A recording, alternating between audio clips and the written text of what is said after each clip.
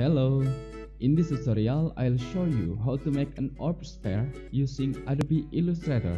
Firstly, we create a rectangle and duplicate it 3 times.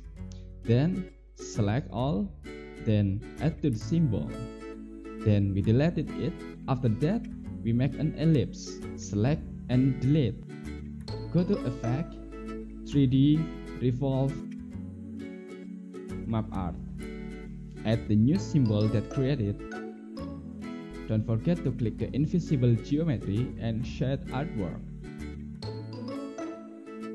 Expand appearance. Create one more ellipse.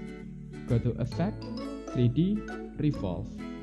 Select a layer and put it on the background layer.